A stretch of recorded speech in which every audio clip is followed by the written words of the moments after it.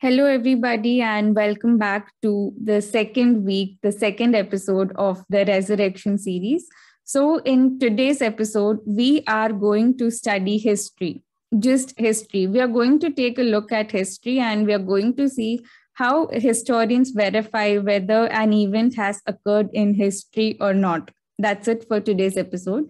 So, before further ado, let us begin with a short word of prayer. In the name of the Father, and of the Son, and of the Holy Spirit. Amen.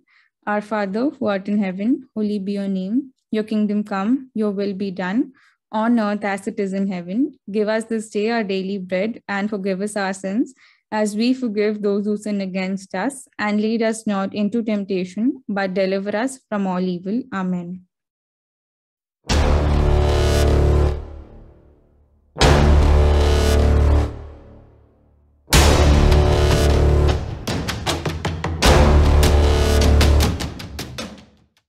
So, guys, let us begin to answer the question: how do we know with historical certainty that Jesus was raised from the dead?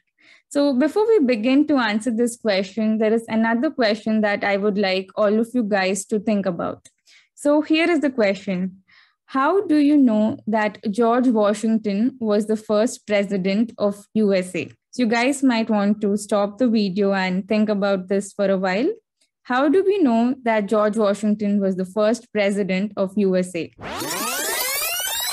So now that you guys might have thought about it, you can keep that with yourself. We are not trying to lay down a case to whether George Washington was the first president of America or not. So what I want to prove, the point that I'm trying to prove is that you study the resurrection like you study any other historic event.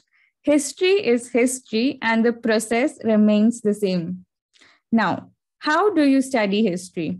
So I will give you 5 common sense criteria or principles that historians apply in order to prove whether an account is credible or not. So these are not the only 5 criteria that historians employ, but these are 5 of the many criteria. And these will be of very high importance to our case, the case that we are trying to present. And that is why I'm going ahead and giving you this. So the first one is that if multiple independent sources verify the same fact, then that makes it more credible. So what is an independent source? Suppose I, Phillips, and Ruth, 3 of us witness an accident, and 3 of us give our account of how the accident happened. Then we are 3 independent sources. However, if I witness the accident and I tell Ruth and she tells Phillips, that's just one independent source. That's not 3 independent sources.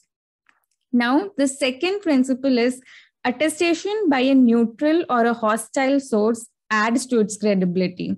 Now, Christians are saying certain things. So if a non-Christian also says the same thing, then that makes that particular event more credible. Third one is the criteria of embarrassment. So I will not make something up that makes me look in a bad light. Now, if I say that the Catholic Church has a history of corruption, I am a Catholic and I will not make that up because that is embarrassing to me. I can make up stuff like the Catholic Church is the cleanest organization in the history of mankind. That is the stuff that I would want to make up because I am a Catholic. The fourth one is eyewitness testimony. If I see an event and if I have written it down, that makes my testimony very, very credible.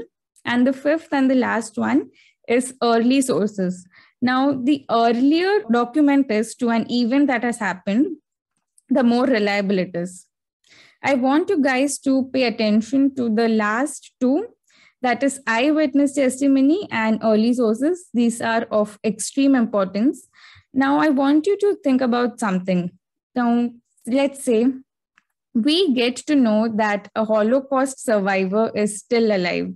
So as soon as we get to know, people will rush to that particular survivor and definitely want to interrogate him or her.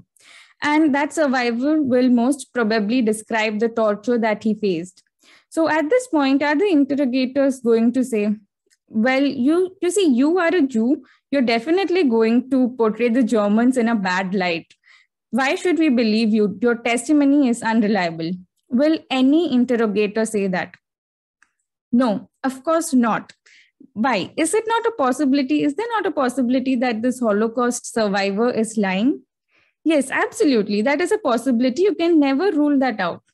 But unless there is a very good reason for us to believe that this Holocaust survivor might be lying, we won't really think of it in that manner. That is the power of an eyewitness testimony.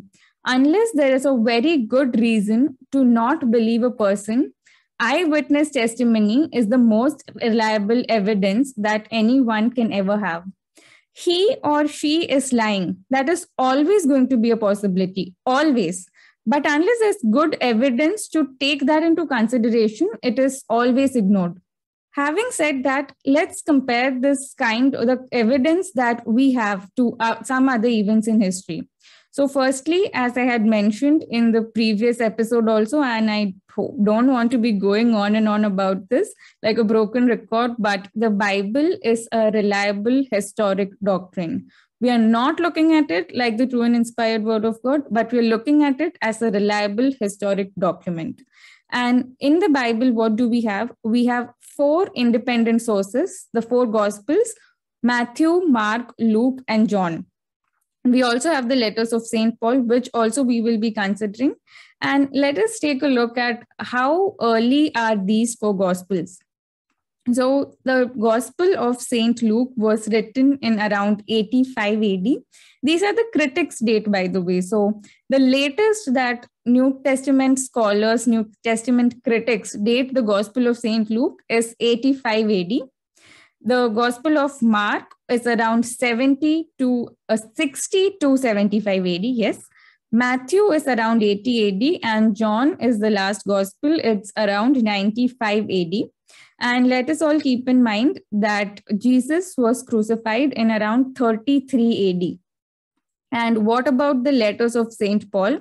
So the New Testament contains a lot of letters by St. Paul, but of all these letters, there are around 6 that that we can say with the most amount of surety that this were definitely written by St. Paul, or Paul, you might want to call him.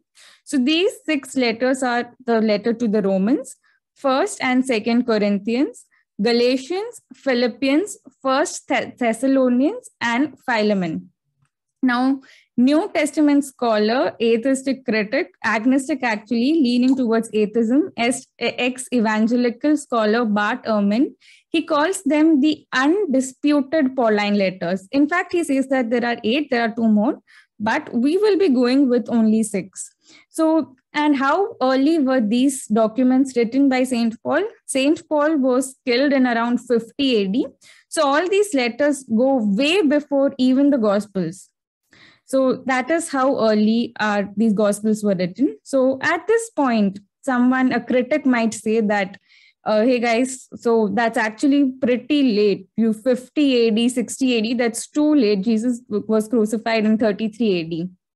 So guys, one thing to keep in mind is that this is the 1st century that we are talking about. This is not the 21st century. This is way before the printing press was even invented. Let me give you a comparison for you guys to know how early this is when we look at it from a historic standpoint.